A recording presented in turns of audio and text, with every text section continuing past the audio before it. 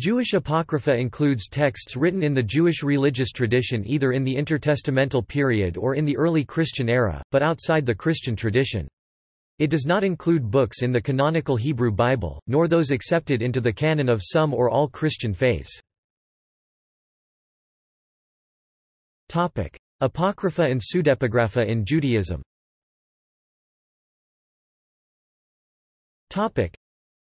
Although Judaism historically insisted on the exclusive canonization of the 24 books in the Tanakh, see Development of the Hebrew Bible canon for details, it also claimed to have an oral law handed down from Moses. Just as apocryphal books sometimes overshadowed canonical scriptures in Christianity, so did the oral laws of Judaism sometimes overtake the written ones. Certain circles in Judaism, such as the Essenes in Judea and the Therapeutae in Egypt, were said to have a secret literature. See Dead Sea Scrolls. The Pharisees were also familiar with these texts. A large part of this secret literature was the Apocalypses. Based on unfulfilled prophecies, these books were not considered scripture, but rather part of a literary form that flourished from 200 BCE to 100 CE. These works usually bore the names of ancient Hebrew worthies to establish their validity among the true writer's contemporaries. To reconcile the late appearance of the texts with their claims to primitive antiquity, alleged authors are represented as shutting up and sealing Dan, XII. 4:9 the works until the time of their fulfillment had arrived, as the texts were not meant for their own generations but for far distant ages, also cited in Assumption of Moses I, 16–17.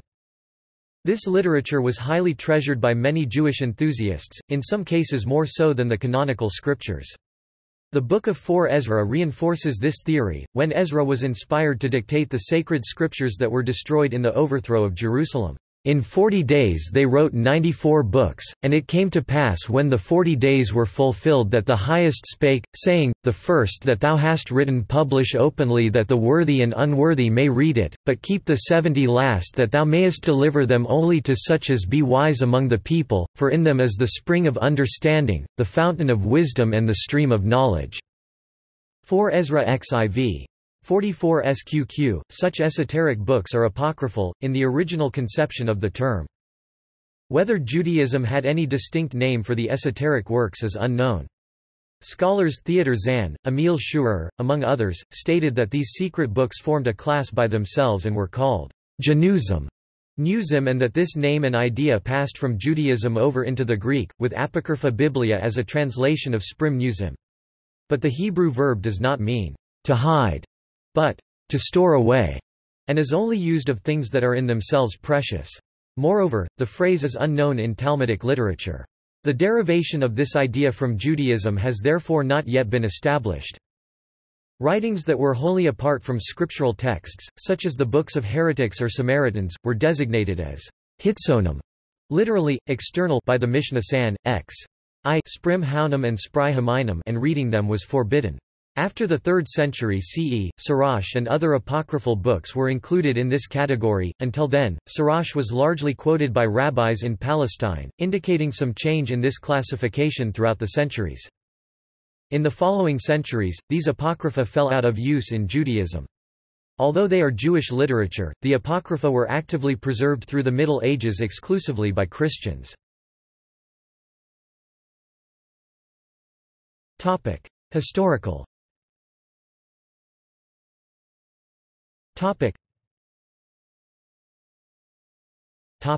History of Johannes Hyrcanus.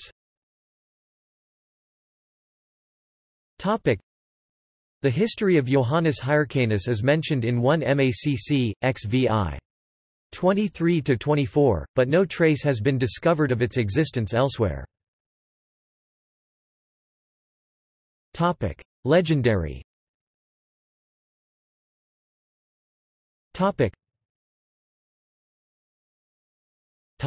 Book of Jubilees.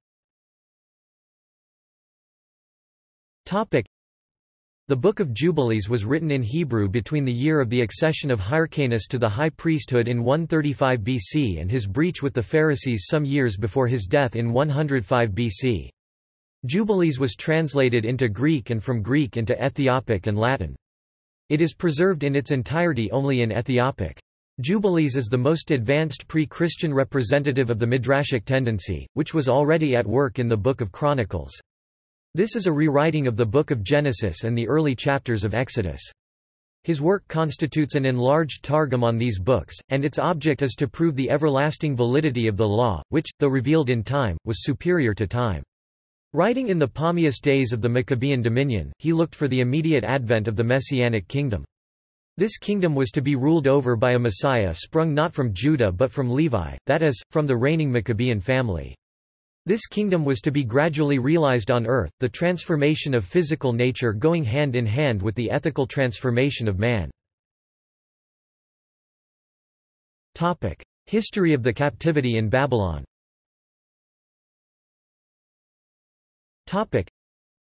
This work supposedly provides omitted details concerning the prophet Jeremiah. It is preserved in Coptic, Arabic, and Garshuni manuscripts, though it was most likely originally written in Greek sometime between 70 to 132 CE by a Jewish author. In the Coptic version it is entitled Paralipomena Jeremiah and was most likely used or reworked by the author of the more widely known Greek work by that name. Paralipomena Jeremiah, or the rest of the words of Baruch.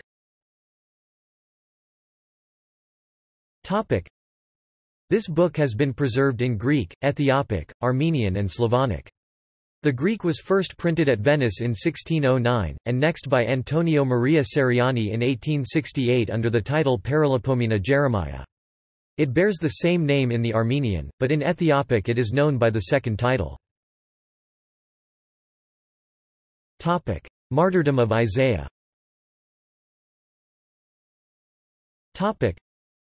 This Jewish work has been in part preserved in the Ascension of Isaiah. To it belong I, 1, 2a, 6b 13a, e. 1–8, 10e, 12, v, 1c–14 of that book. It is of Jewish origin, and recounts the martyrdom of Isaiah at the hands of Manasseh.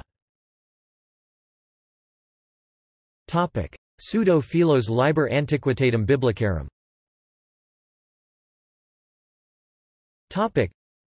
Though the Latin version of this book was thrice printed in the 16th century in 1527, 1550 and 1599, it was practically unknown to modern scholars until it was recognized by F. C. Conybeare and discussed by Cohn in the Jewish Quarterly Review, 1898, pp. 279–332.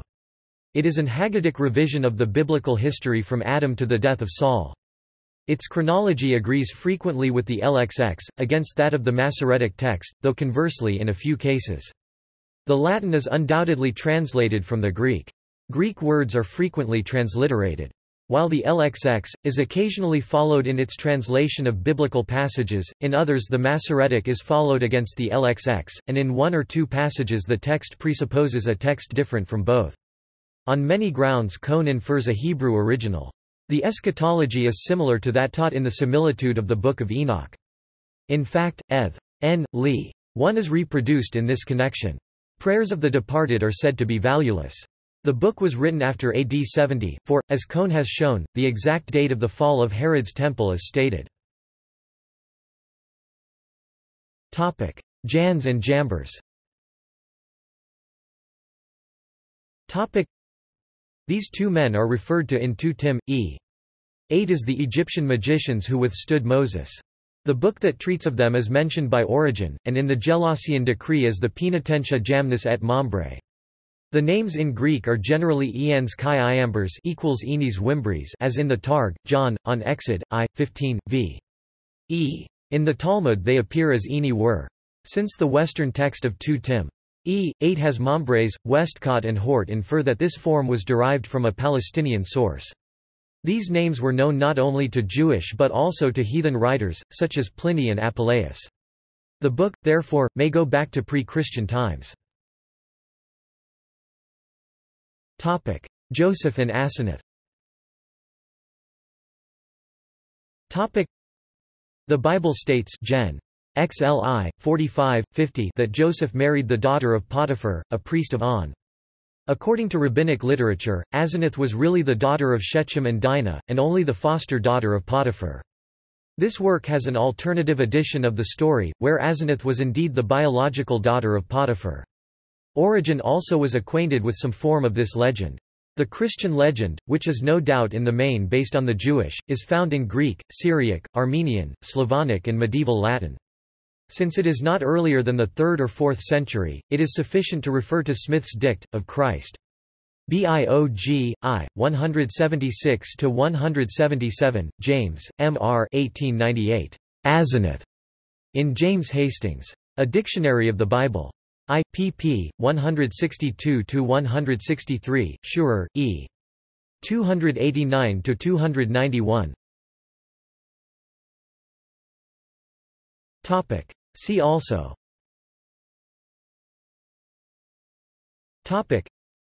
Books of the Bible. Notes.